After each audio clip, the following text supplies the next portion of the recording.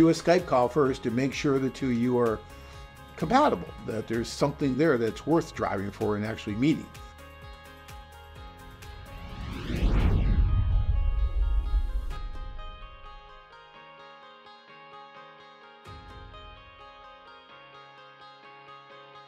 Jonathan says, I'm in correspondence with a girl in Canada. Is it possible to Skype with a girl in Canada? Jonathan, it is possible and should be possible to Skype with virtually anyone on our site. And I, as one, highly recommend doing that as opposed to a lot of correspondence, because when you Skype, you can see more about what she's all about. She gets to see more about what you're all about.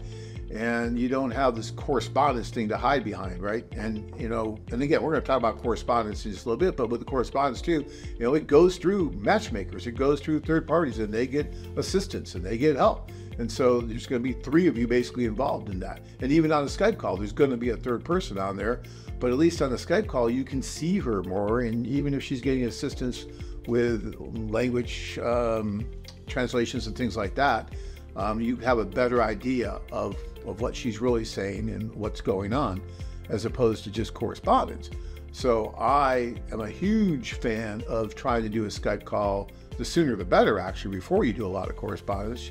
Now, some women might want to do 1 or 2 letters before they agree to a 30-minute Skype call with someone, because if there's no chemistry or there's, you know, they don't feel anything, haven't seen your photo, they may not want to just, you know, commit to that. But once they know a little bit about you and they're open to it, then that's great. And so if you've been corresponding, Jeremy, with this person, then I would absolutely do it.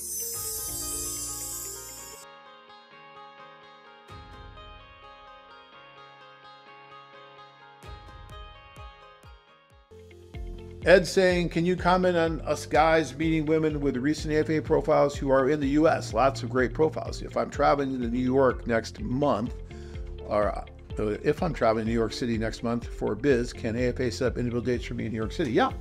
If the woman is in New York, and some of these women are coming from the Ukraine, they're settling here in the U.S., and they are still available and willing to meet. So yes, you can do that.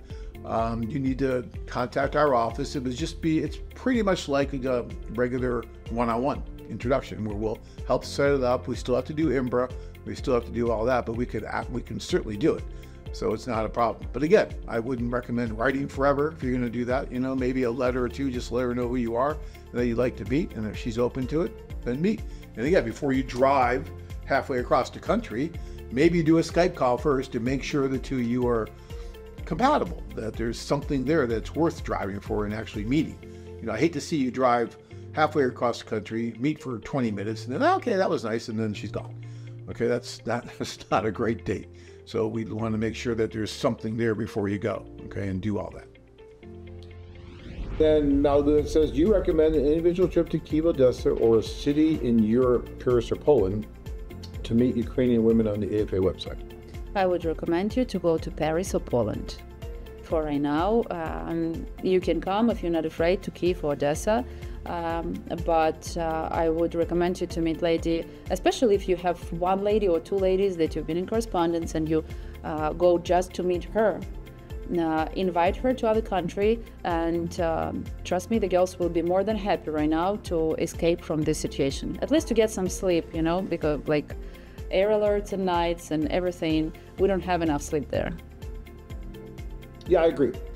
You know, the difference, I think, between going to Paris or Poland as opposed to going to Kiev, Odessa, is that if you go to Paris or Poland, you're going to meet fewer women, like 1 or 2 or 3 women, because yes, we don't have the same density of profiles as we do in Kiev or we do in Odessa.